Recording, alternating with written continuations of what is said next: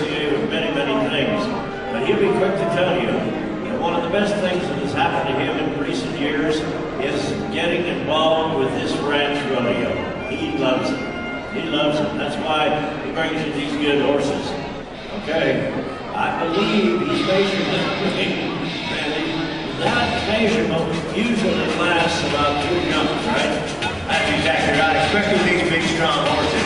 They use that to make sure that they have the width that they're going to need to keep themselves pulled down in that saddle. Supposedly. Now, what you're fixing to see is Clayton Zibell, see if he has got the right measurement on the first jump. You'll be able to see just about after that.